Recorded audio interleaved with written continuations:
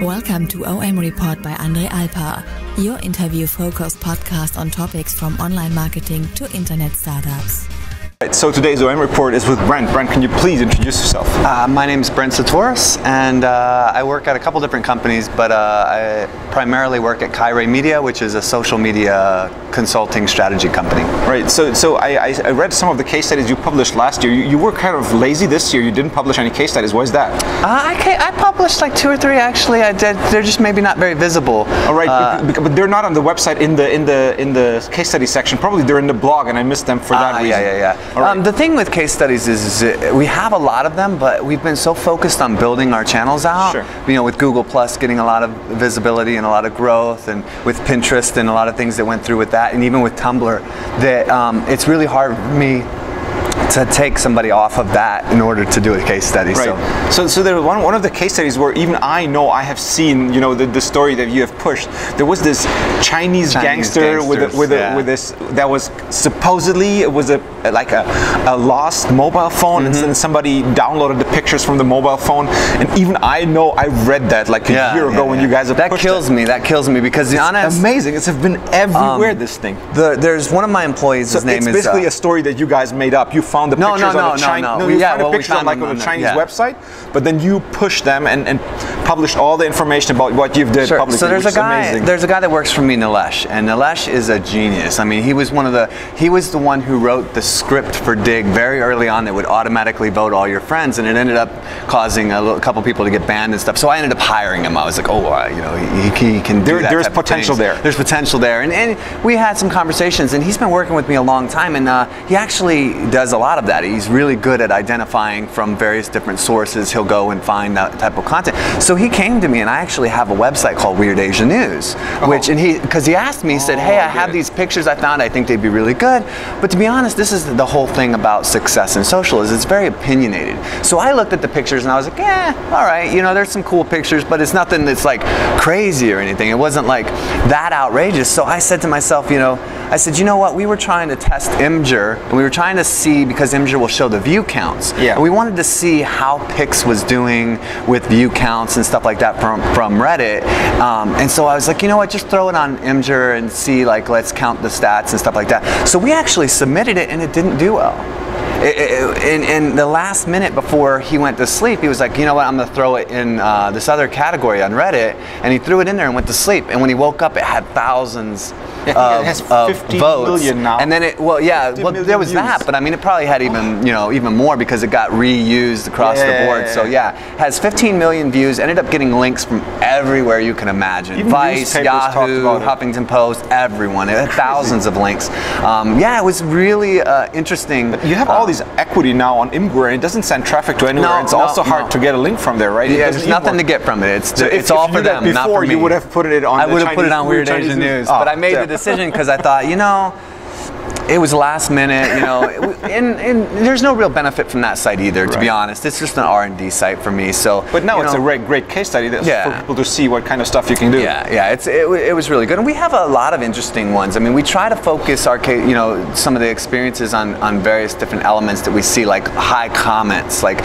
sometimes comments, a lot of good feedback and stuff. There's a lot of interesting things out there, but that one was last year. But we've seen even stuff this year that's doing really well. I mean, it's going to continue to do well because, as we're seeing, that's where the majority of the marketplace is really going, is social. So basically what you do for your clients is they come up to you and they say, hey, we need you know, ideas for a campaign. Then you come up with a topic, then you help them also produce the content and also help it push through the various social channels. Is that how for the most part? Well, what happens is people will come to us and they'll, you know, it's the same thing with everybody for social. Oh, I saw something, it was amazing, I want that. Give it to me. You know, can I have that too, right? And so, guaranteed. Yeah, right. Guaranteed, right? It's getting better. It's getting better. And I said this to somebody the other day. I was like, you know, for whatever reason, social marketing is really closest to, you know, visual marketing, brand marketing in the real world, right? It's very much like a commercial or a newspaper or a magazine ad, right? But and all the value, ROI, is based purely on what everybody else has seen, like, you know, a kind of an accepted norm of when you do a magazine ad, this is what you can expect from it. But there's not really hard, tangible tracking on that, right? But for whatever reason, when we went to social media marketing online, we applied kind of a PPC ROI to it. We were like, I want to spend $1, I want to see $5, and it doesn't always work that way. It's extremely valuable. I think people are starting to understand that. It's more like a tool rather for branding than for direct conversions. Could well, you say that, it's the longer game. Well, it's just like, if you get, where you would link build before. Why did you link build? Not because you wanted to get conversions from that traffic. Exactly. You wanted the authority that came with that, so that your site would rank. It's an indirect effect in a lot of ways. Like, people don't realize that the majority of advertising is not ROI driven, not specifically, not purchase driven. I mean, when you see Nike ads, I mean, you can't click them, you can't buy. I mean, there's, they don't necessarily always have a store on their site. There's a lot of brands, so there's a lot of money that's spent on branding. And I think that you have to realize that there's a lot of levels of value. But I think the most important thing for people going into social is to really understand what they want. I mean, there's so many people go into social with no idea of what they really are looking to get out of it. And you have to ask them these questions and help them come up with answers that are And I have to make sure I can do something to help them get to their goal. If their goal's off, normally what I'll try to do is say, look, I understand where you're trying to go, but let's be realistic. These are the ways in which you're going to, something that's real goals, and will what we're doing reach that, and what do you have to put up in order for us to be able to attain that, and what would I do to help accomplish that? And if there's a good rapport, are they aware that they sometimes have to help you to be you, for you to be able to help them? I don't know that they're always aware initially, but I'm very transparent with that. I mean, look, to be honest, I've learned over the years that there's no point in getting into an engagement with bad expectations, or that's going to turn out to be a dispute, or have somebody feel like they're not getting what they wanted, because I'm an honest kind of person. I don't really, I don't run like a typical agency. So if somebody comes to me and they're not happy, yeah, well, most people don't find me unless they kind of know what they're doing. Okay. You don't get a lot of people that email me that don't have some knowledge, or they're not an agency, or they're somebody who's within the industry. Most of my recommendations come from within the industry. Are most of your customers agencies who have a client who want then the social media part that your talent's added to that? It's across the board. I mean, I have a startups, big businesses, fortune companies that we work with, that directly book, and then I have a lot of agencies as well. So it really just comes down to what's the goal, what's the medium that I have to work with, and how can I accomplish that goal or not accomplish that goal. And a lot of times I tell people, it's not, you need to come back to me in 6 months when you're set up. And I don't do a whole lot of secret sauce. I mean, I'll tell people, look, this is what I think, this is how I think it's going to work, this is what I think your percent chance is, this is what your job's going to be, what my job would be. If all of this sounds good, then let's work together. And if not, then let's not. How do people deal with the awareness that something also might not work in social media because it doesn't take off? Sure. Or is your guts feeling already that good that you can always say, okay, this is gonna take off? Well, we have a baseline, because the way we promote, the old day was like aggregate sites, social aggregate sites, where if you won, you got to the front page and you got a lot of visibility, but if you failed, you got nothing. Well, that can still happen if you're just like promoting something without a network. Right? If you're just saying like, hey, I'm just putting this out there, and if it catches, great. If it doesn't, it doesn't. But one thing that we've been doing for the last, really for 8 years now, is building up networks and accounts. So we have like 20 or 30 Facebook accounts that have niche based. So we have like, did you know, today I learned, or amazing photos, or places you want to be. And we find and build out these different niches that can apply to different clients. Right. And so when we have enough accounts, and we have enough exposure and enough experience, kind of the baseline, that we are able to have a baseline of success that pretty much equates to what you would pay for. Right. What you get on top of it is kind of like a lottery ticket. If it takes off and goes to the roof, then you're going to have massive exposure. But we work with a lot of publishers who we publish. We'll do like 2 or 3 campaigns a day, and just the baseline alone.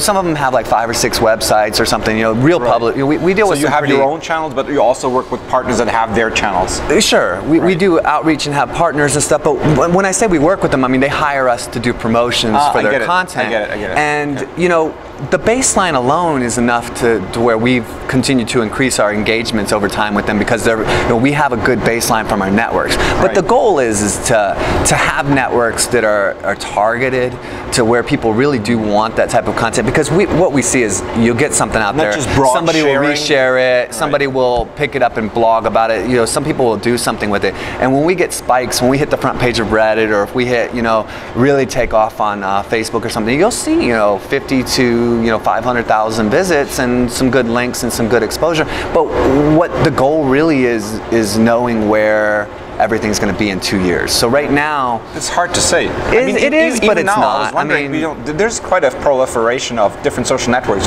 because you can't have, all the channels on Facebook. That would understand. But then there's Vine, there's Instagram, there's Instagram videos. Probably that's a different, pool of channels. So there seems to be more and more. Granted, but you could say the same thing. More and more channels. Yes, but you can, yes and no. It really depends on where the average. It really. You can take a real world example to it and say, look, there's a lot of stores all over the place. Sure. But in certain areas of town, people put a lot of stores together. You have a mall or you have a shopping center. And when you do that because people want that visibility that comes from being in a larger group. So, there are accounts like Instagram and there's places but Instagram has limitations in certain areas and it can be really effective for certain people and not for others. We tend to focus on the demand, Right. We know that so if everybody's asking you for Pinterest, you will be building up Pinterest accounts. And we have Pinterest accounts. We still build up in each account because you never know where it's going to have an effect or where it's going to have a benefit or where it's going to take off. So is that kind of the area where you say you have to know where it's going to be in 2 years because you have to invest so much in building up the accounts that you kind of have to have the foresight, okay, we're going to bet on, the audiences in this. For the average person, I would say absolutely. It gets to be really tough. And that's one of the things that I really push on people to make a decision is really take the time to understand what the site is for, who's the audience that it's built for, how are they really using it, and how does it really fit into your marketing plan long term. Not just as a band-aid solution like, ooh, I'm going to do this because but how does it really benefit you? And how does it long term have an effect? 2 years from now when you built up a community in Instagram, what is your real plan for using it for your company? And if you have a plan that makes sense, then do it, absolutely. But for us, we've been building accounts since day one, so we're really good at being able to use existing accounts to create new accounts. So when we're building our Pinterest accounts, we're able to utilize all of our social networks to build those Pinterest accounts up quickly, right? So for us, it's a little bit different. But for the average person, it can take a lot of time and energy.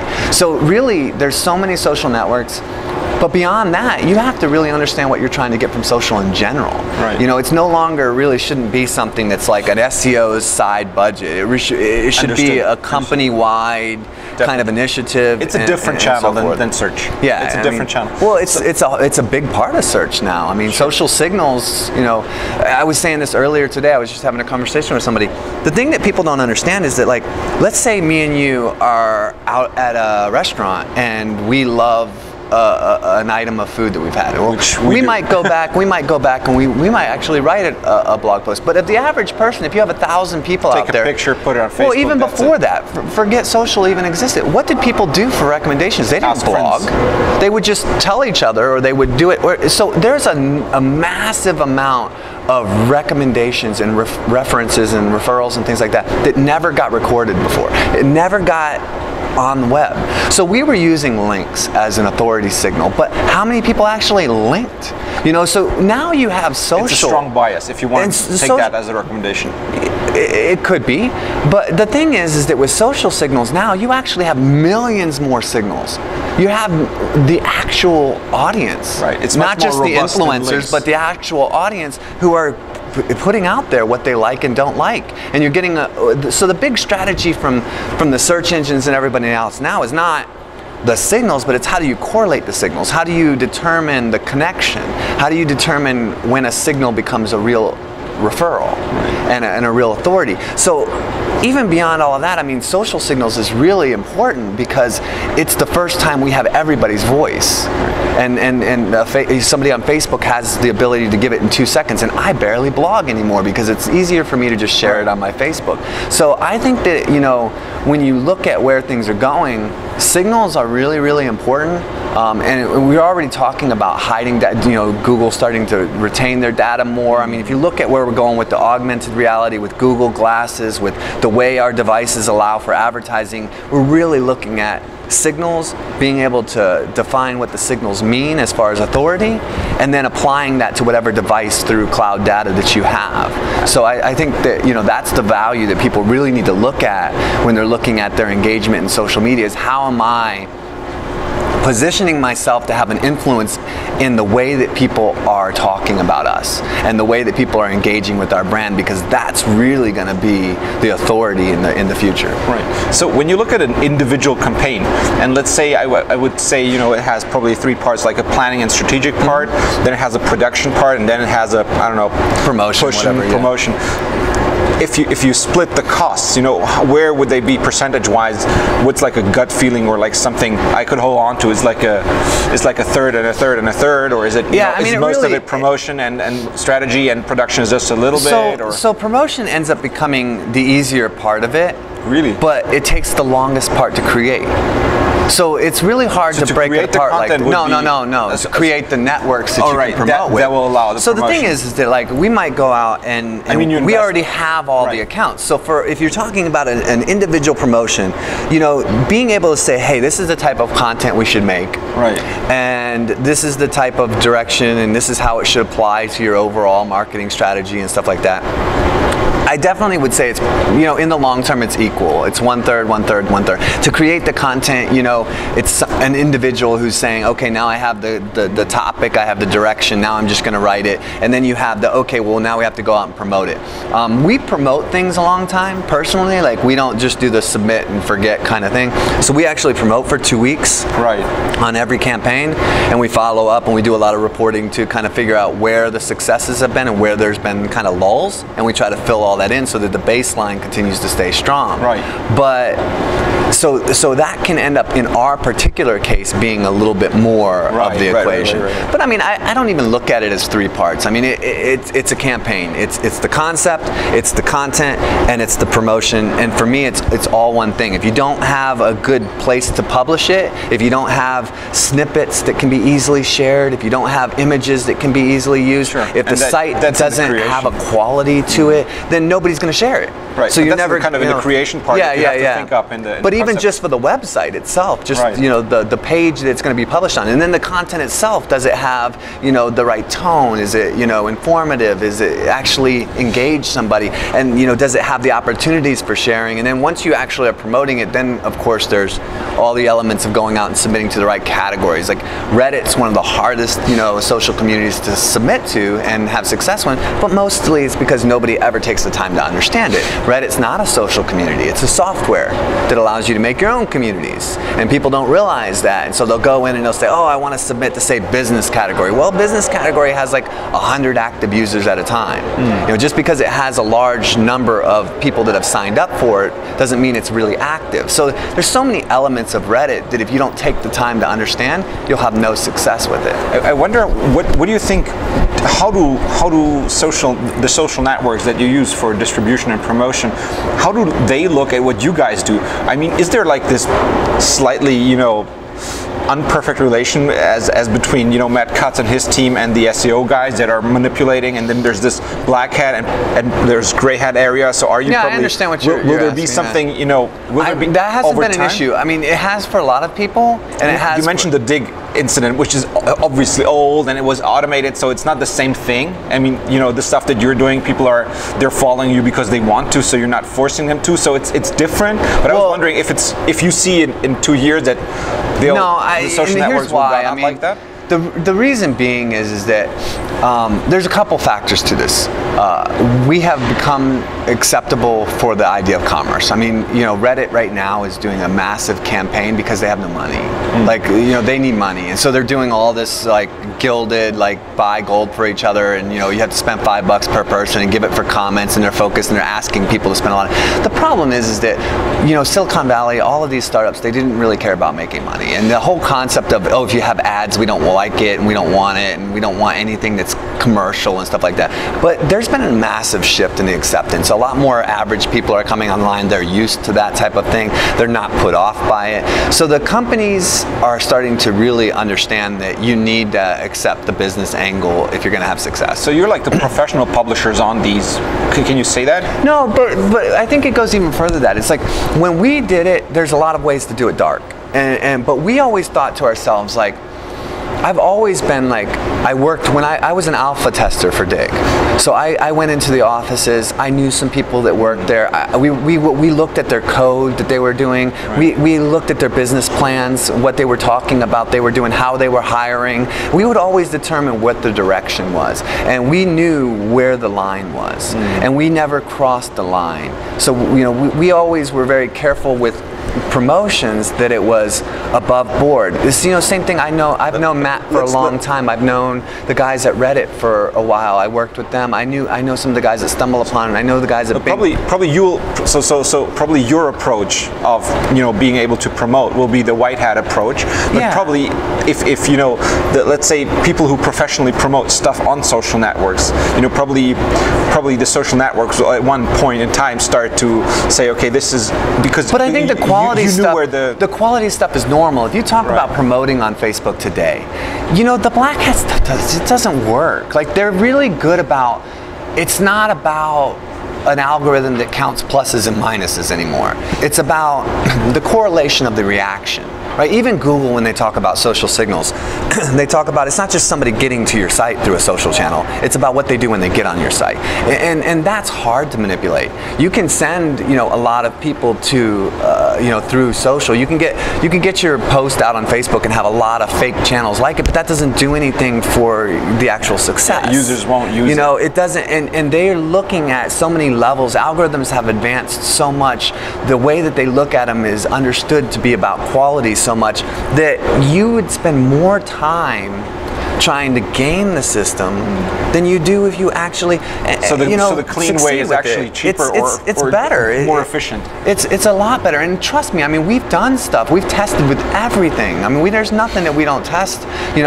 Finding holes, finding workarounds, finding ways to automate things. We do everything to test because we want to know what the real limits are. But what we found the most successful is understanding all of that and then coming back and making a page the proper way and building them out the proper way. And it really has led to us keeping accounts longer. I mean, not having to churn through them. Like Reddit's a great example. Reddit, people think, oh, well, if I submit something from a client and then I submit a bunch of other content and then I submit another thing from a client and another bunch of content, then I'm safe from this correlation, right? I'm kind of like, I've diversified my submissions. They're not going to figure it out. And then they say, oh, well, you can vote on my thing, but vote on like 10 other things. But Reddit doesn't care about your diversity. It cares about your connectivity.